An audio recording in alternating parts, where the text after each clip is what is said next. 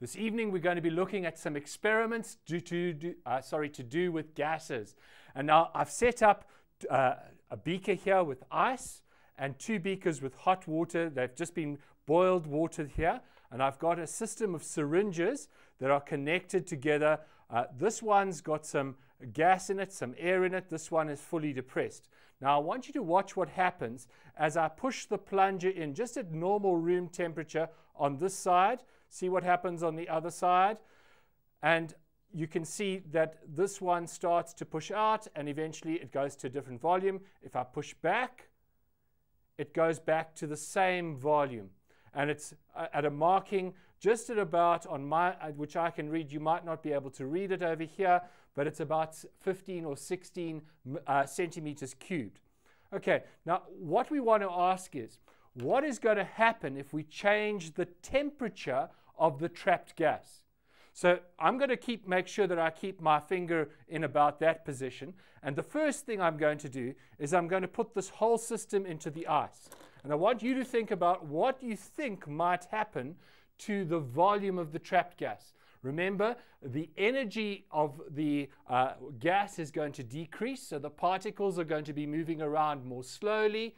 And so one might expect that the volume would decrease. Let's see if we've got that happening. At the moment, it doesn't look too much has happened. We might need to let it go in for a little longer. Let's just switch them between each other. I've still kept my finger in the same position, and hopefully you can see my thumb was at the bottom. It's about at the same. Doesn't look like too much has happened, so let's leave it in for a little longer. What we're going to do after we've done the ice is we're going to put it into the boiling water and see if there's a change in volume. Now, I wonder if you can predict what the change in volume would be. If the molecules have less energy, they're moving around slower, they won't be able to exert as much pressure on the plunger. So we might expect that the volume would decrease. Let's see if it has actually happened. And from where I've had my finger, I hope you can see now over here that the black rim of that plunger has gone down. So the volume has actually decreased. Now I'm quickly going to empty the ice into a bin here and see if we can put in hot water into here. It's not boiling at the moment, but it was boiling just before we came onto air. And now watch and see if there's a change. Put it directly in and let's hope and see what will happen.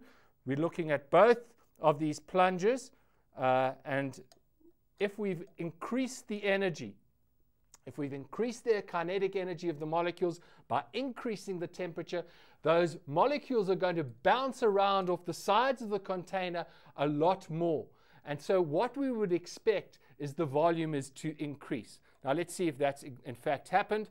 And hopefully you can see by a comparison of where it was, the plunger is much higher up than where it was before. So the black line has increased, the bottom of the plunger has been pushed out because the gas has expanded due to temperature increase.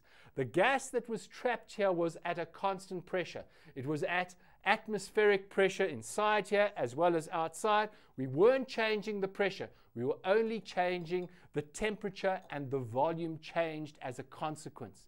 So I hope you've got that. It is an equation that you should be very, very familiar with. There's a directly proportional relationship between the volume of a gas and its Kelvin temperature.